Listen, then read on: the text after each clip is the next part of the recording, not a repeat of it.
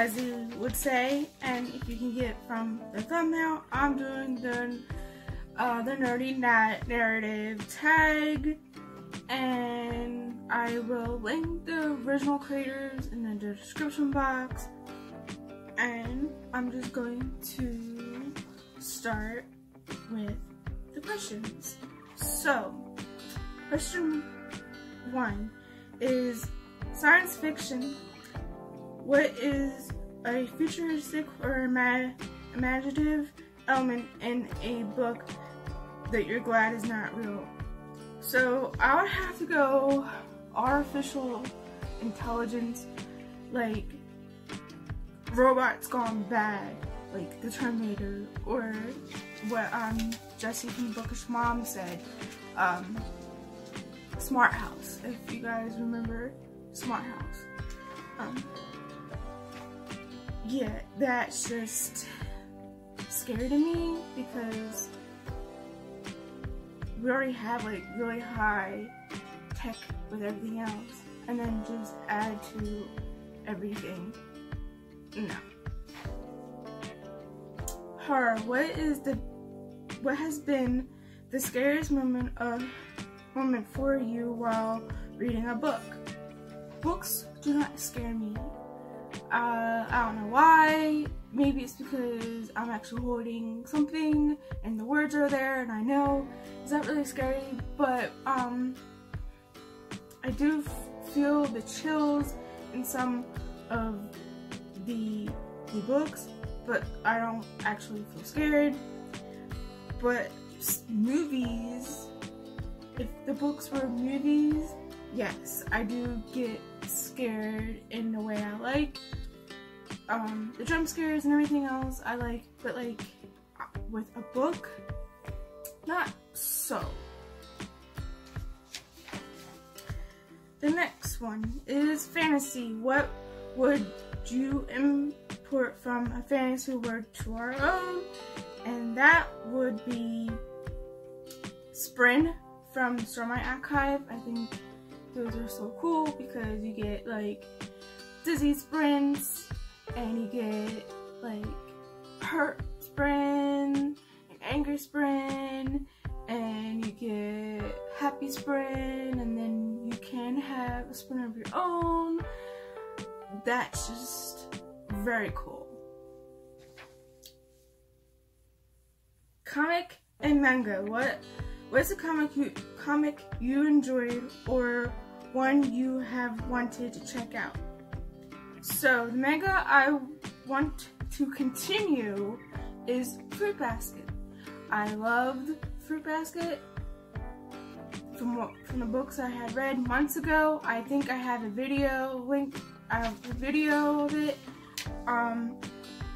And the comic will be like to continue will be Saga. The next question is literary fiction and classics. What is a classic book you've been meaning to get into but haven't yet? That'll be Their Eyes Are Watching God. That, especially after Leslie had read it, I really want to get to that book. The next question is The Busy Bee. What book would you like to share with all your friends? That'll be the Narissa Chronicles by Hannah West. That's a series that only read 2 books of, but like I really liked that world, the world building, how our main character grows, especially the first book, how she learns to use magic and everything. I'll have a picture here somewhere so you guys can see the first book, but yeah. The next one is influencer. If you could influence an author to make a different decision in a book, what have it been? So I had a hard time answering this question. I sat there for a good 30 minutes trying to figure out the question to answer this, and that's what I had. I don't have an answer for this one.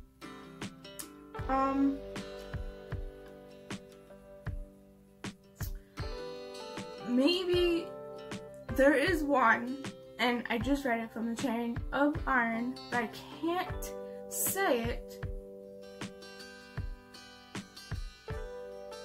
because it's a spoiler. So, and I know a lot of people haven't read it yet, but yeah, there is one trope that I wanted her to leave out because it was in the original Marvel Instruments, and it was in different devices as well, and it's in this one.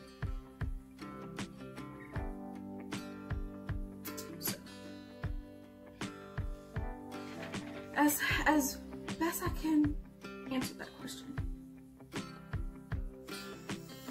Okay, the 8. The birthday wish. What book do you want for your birthday? A book? My birthday is not until September 11th. And I want my best friend's Exorcism by Grady Hendrix, but I want the cover that has the 80s VHS look.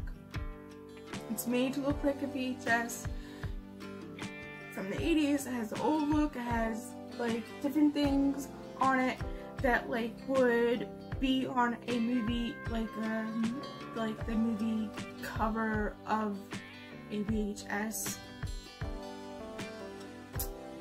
Yeah. And now the last question. The last one is the invite. Who are you inviting to your booktube party, and some friends to share with the cake? So I tag Read Red Wine if she has not been tagged yet. I'm not sure. I'm late to this tag.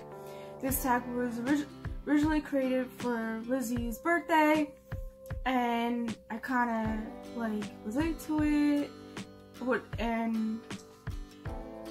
But if you have a booktube and you have not done this tag, consider yourself tagged. That is all, and have a wonderful day.